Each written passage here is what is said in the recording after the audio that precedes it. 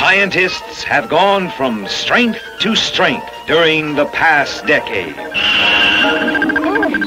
Science has brought mankind new and undreamt of standards of living. The science of electro-hydromagnetics has given us limitless cheap power. They have been able to harvest the great hidden wealth of the seas.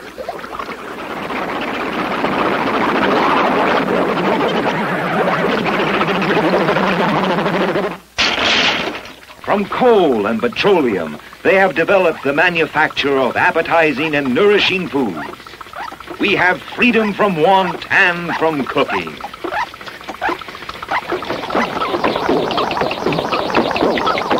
The same source of power applied to mass production has resulted in an inexhaustible flood of consumer goods and a worldwide affluent society.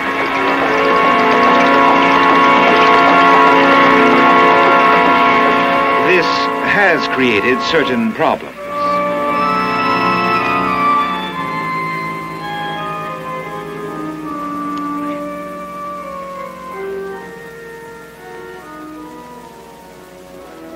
In the more densely populated areas of our planet, people have been confined to their cars for over 5 years.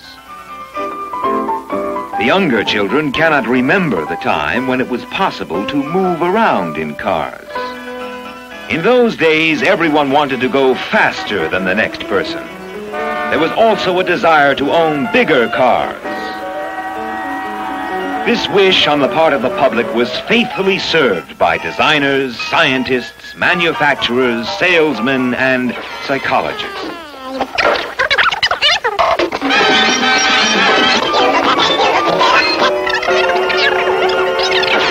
The result? The launching of the 40-foot supercar. The trend was immediately adopted all over the world.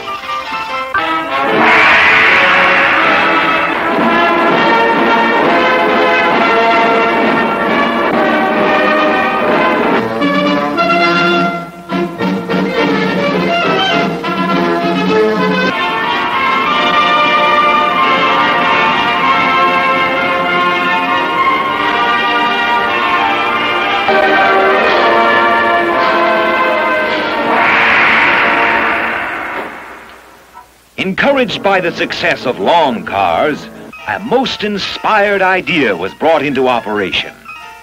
A car for every occasion. A car for Sunday.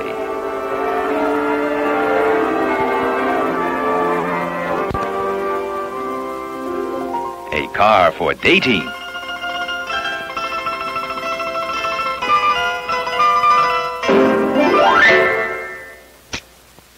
A car for retired admirals.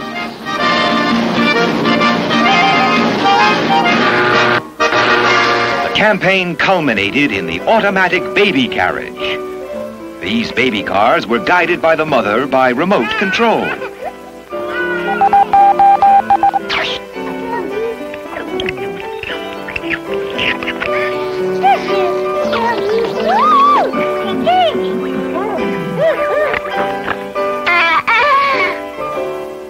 Many childless couples rush to have 2 or 3 cars ready in advance.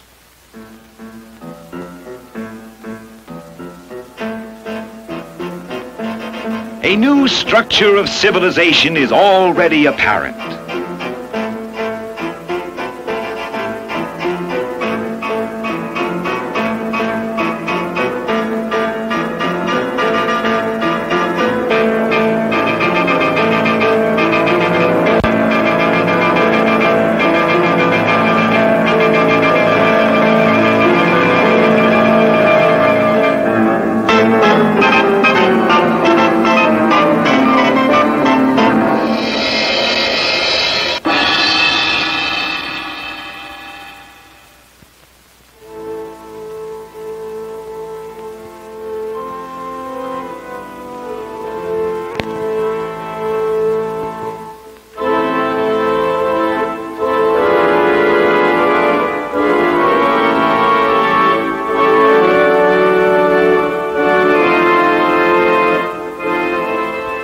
universal immobility, war is now unthinkable.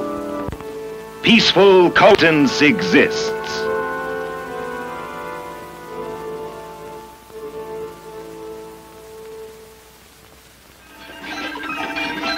Scientists turned their attention to the problem of supplying the needs of car dwellers.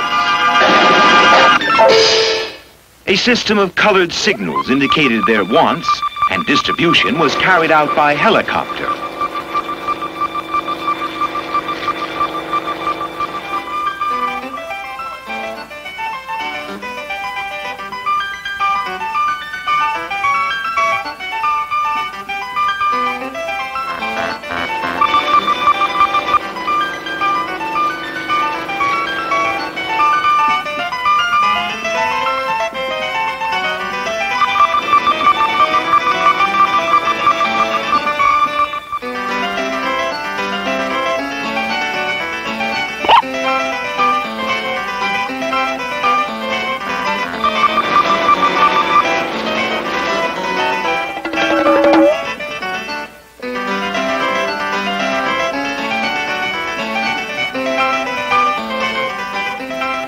As the car dwellers grew accustomed to their new environment, they discovered that those who lived higher up were better off.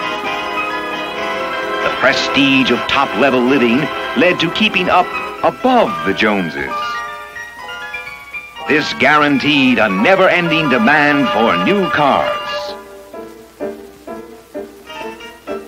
Mass production was not enough. Seeking an answer, the scientists stumbled on the discovery of the first magnitude.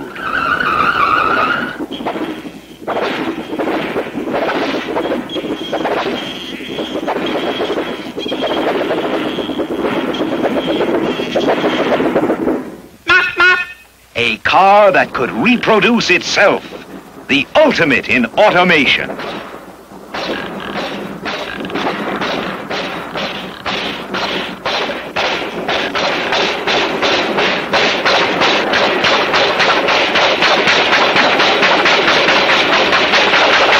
Once again, thanks to the genius of scientists, the world is on a firm foundation.